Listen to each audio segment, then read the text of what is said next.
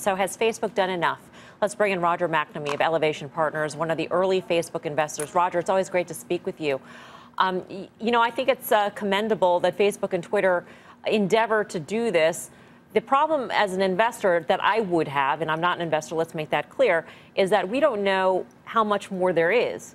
They can say they're removing this many accounts, this many pages, et cetera. We're not sure where that is, and they probably don't know either. But we don't really have a grip on whether or not they have a grip on the problem. Yeah, so Melissa, I completely agree with you.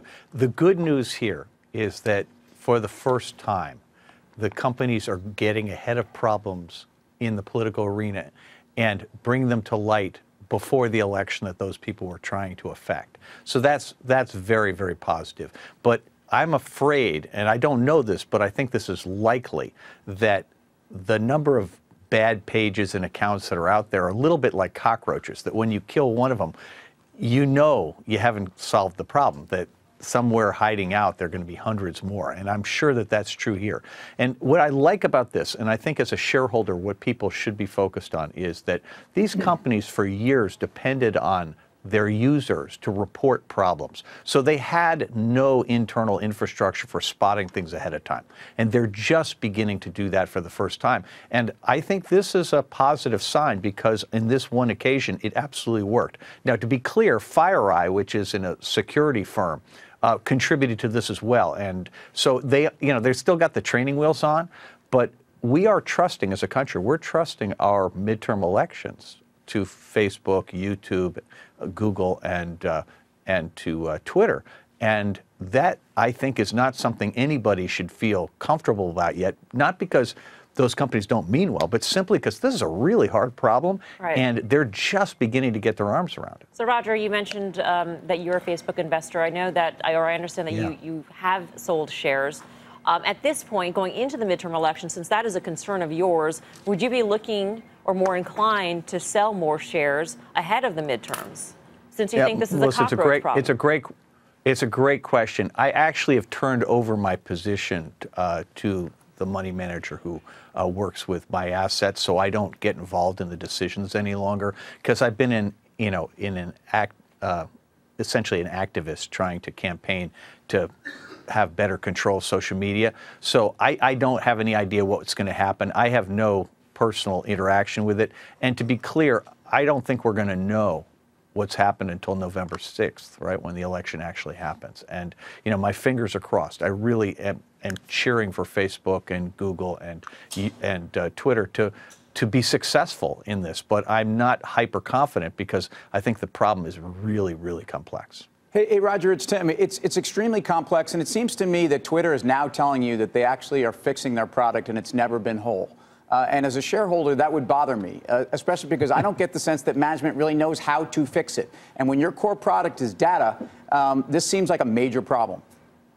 In fact, that is precisely the issue. That we're not dealing with a problem with social media. We're dealing with a problem with advertising business models that are dependent on attention. And when you do depend on attention in order to get your economics, you have to create networks the way Facebook, Google, and Twitter have done. And for all intents and purposes, they're unpatrolled and undefended. The thing we also have to pay attention to is that foreign interference is not the only problem in this election. I fear it's the only one we're looking for. But the Cambridge Analytica data set is still out there. And, the Trump administration still has it. Presumably other Republicans have access to it. So the ability to do bad things with bad data on Facebook in particular is still there. And, I don't know that anybody's even trying to prevent that. And so I worry a lot. I think these companies have insinuated themselves into the public square, and they didn't prepare for the responsibilities that come with that. So even if they wanted to be really good citizens on this, and until recently they didn't show any interest in that, but even if they wanted to be good citizens, this would be a really hard problem to solve. And our democracy depends on them getting this right. All right, Roger, we're going to leave it there. Thank you so much for joining us. Great My to get your pleasure. thoughts. Roger Everybody McNamee go out and vote. of Elevation Partners. Karen, how much of a concern is this as a Facebook shareholder? It's definitely a concern. I mean, I do think they're doing the right thing, trying to weed out what they call bad actors. But I think that's been weighing on the stock, right? When he was when he was on the Hill, and certainly he was under pressure there. I think of Facebook, Google all having similar problems. It seems to weigh most heavily on Facebook, just because they happen to be the poster child. But I'm still long. I still think it's a really good business. Still long Alphabet.